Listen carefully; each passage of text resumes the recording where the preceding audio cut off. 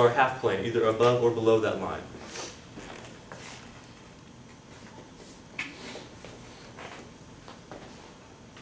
Well, let's go ahead and let's graph this thing.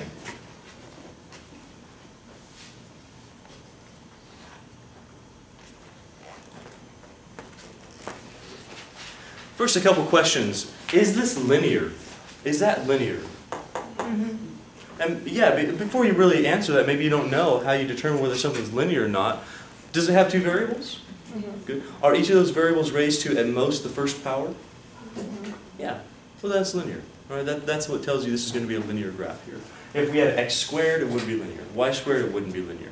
But we have an x, we have a y, they're both to the first power. That's going to be a linear graph for us. Is it an equation or an inequality? Inequality. Definitely. It doesn't have the equal sign. That means we're not an equation here. We're an inequality. That means our solutions are going to be a half plane. Well, let's look at how to graph this.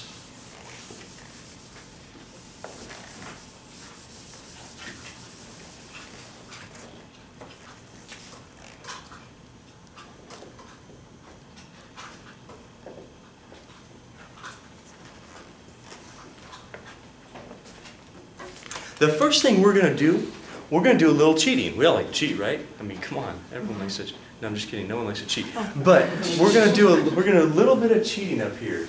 We really don't know how to graph this thing like it is, right? Because we never graphed inequalities. But we have graphed equations before. So here's a little cheating. Now, I have a lot of students who always make this mistake. They say, well, if you do it to this inequality, you do it to all inequalities, right? Well, I'm going to do something up here, but this is only in this context, and we're only doing it temporarily.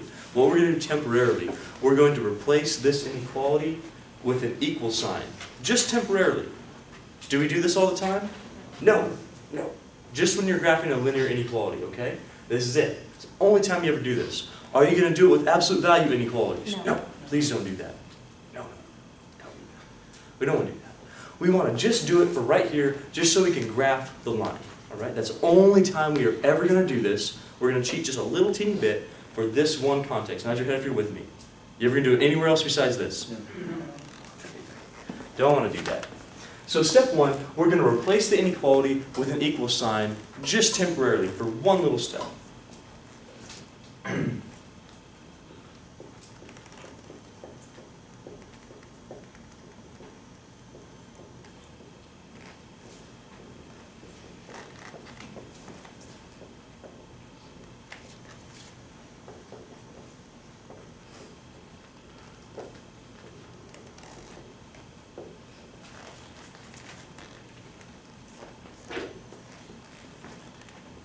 Okay, so let's give that a try.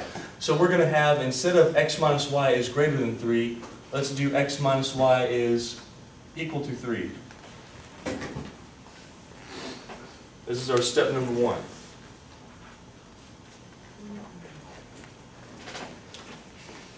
Here is why we do this. Here is why we do this. You see, the reason why we use that equal sign just temporarily is because we know this thing is going to be a straight line. We also know that the solutions are going to be either above or below, so we'll have to deal with that in a little while. We're not going to deal with that right now. All we want to do right now is get the straight line on the paper. You with me? That's our goal.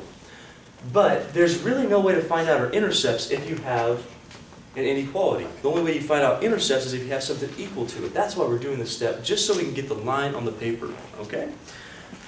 So we're going to use this step to do the next thing right here. This is under step number 1. And we're going to find the x and y-intercepts. So we're going to replace inequality with the equal sign temporarily, and then we're going to find x and y-intercepts.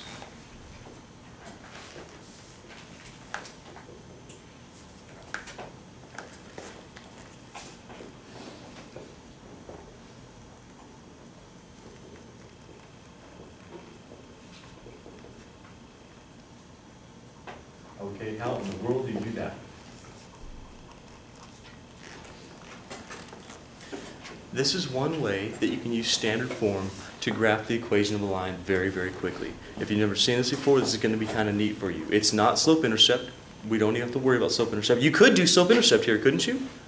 You could just add, or well, actually subtract y and subtract 3, or subtract x and divide by -1, you could get slope-intercept out of this. It would work out exactly the same. If you want to do that, that's fine. What I'm giving you is another tool. Okay, this is another tool in your little toolbox here that you can use, and it's pretty quick. You ready for it? Here's what you can do to find your intercepts if you have standard form. To find the x-intercept,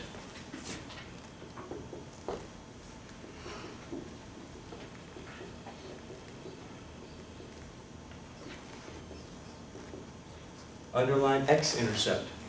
To find the x-intercept, I want you to think about this before I write anything up on the board here. Here is my xy axis. Of course, this is x, and this is y. X is our horizontal, y is our vertical, for sure. If I want to find the x-intercept here, look at the board here with me. If I want to find out where this crosses the x-axis, can you tell me what is the y-coordinate? What was the y-coordinate of every point on here? For instance, this point would be like 1 comma what? 0. 1 comma, not 1. 1 would be right here. This is 1 comma. 0. This is like 2 comma what? 0. And this is -3 comma what? 0. What's the y-coordinate of every point on the x-axis? 0. So if I want to find out where this crosses the x-axis, I'm going to plug in y equals... 0. Let's plug in y equals 0.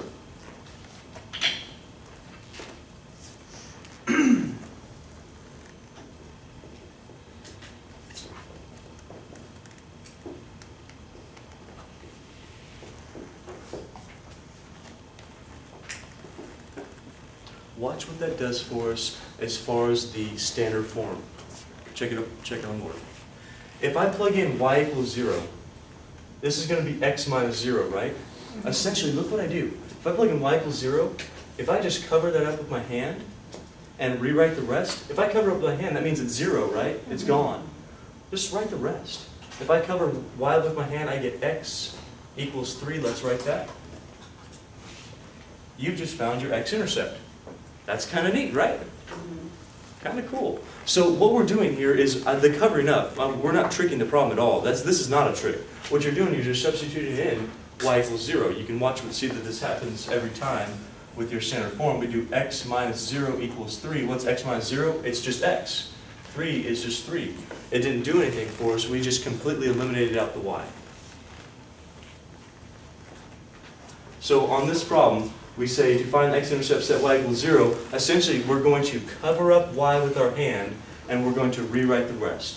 Notice what variable is left when I cover up the y. What variable is left? X. And we're looking for the x-intercept, right? That's the intercept. Whenever you have that variable equals a number, that's the intercept that you're talking about. Even with constant lines, when we had like y equals 2, that was our intercept, wasn't it? It was horizontal at 2. Here we have our x-intercept. X is 3, we're going to go to 3 and put a point in just a bit. So what we're doing here to find our x-intercept, we're setting y equals 0. Essentially, we're going to cover y and write the rest.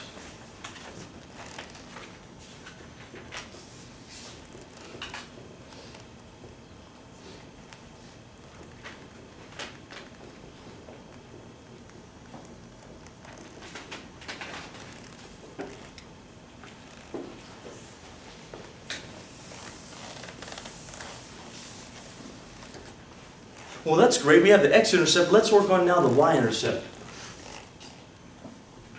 To find the y-intercept,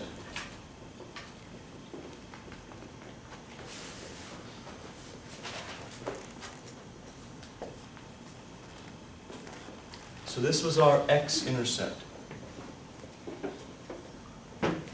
To find the y-intercept, think about the y-axis.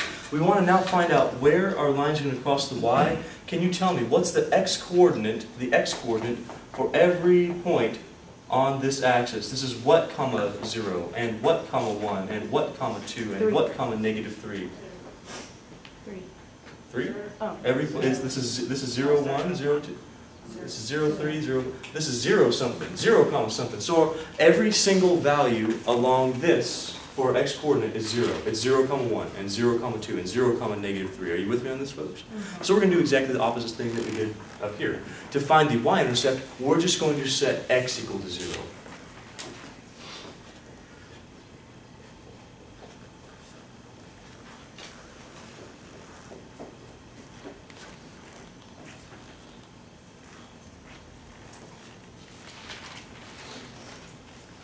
Let's try that, okay? If we set x equal to 0, what are we going to have up here? Set x equal to 0 and read off what you have. Good. Oh, we still have a negative y. Do you guys see the negative y? So if I cover up the x, what I'm doing by covering that up is I'm saying x is now 0. And that means I'm going to be on the y-axis. So if x is 0, I cover that up. I can't do this. Can't do that. What's the mistake there if I do this? Hmm? Is the negative? Yeah, that's still there, right? I didn't eliminate this minus, or in this case, when it becomes 0, a negative. It's going to be negative y equals 3. Negative y. Am I looking for negative y equals 3? No. So, say it again? Divided by negative 1. Sure, yeah. If I have negative y equals 3, I want to get positive y. Let's divide that by negative 1. I'm going to get y equals negative 3. That's my y-intercept.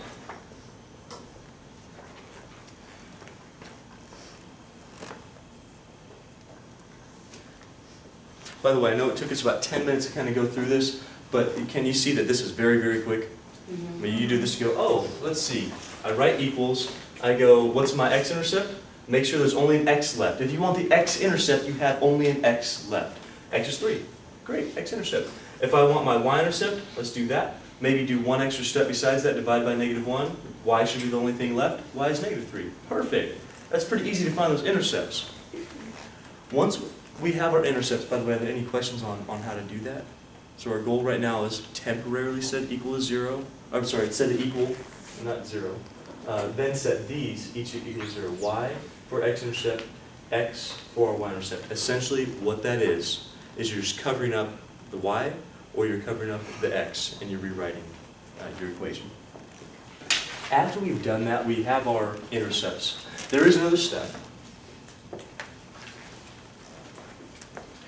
We're going to graph our line.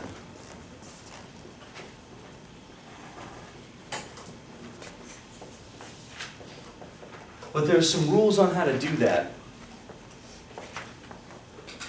Hey, do you remember when we did the interval notation, and we did the, actually more than this, the piecewise function. Remember those piecewise functions? And sometimes we had the open circle, and sometimes we had the closed circle. Do you guys remember that?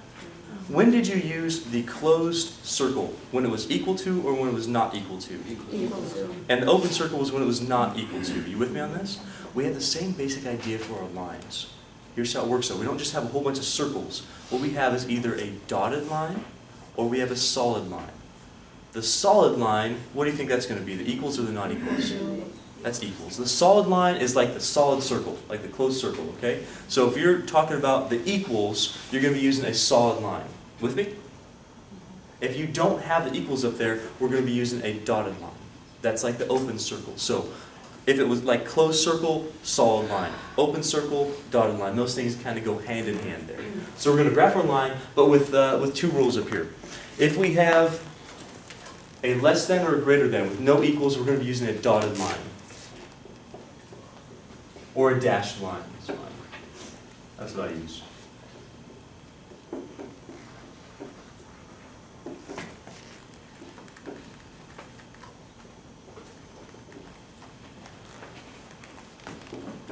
Dotted line for less than or greater than, and a solid line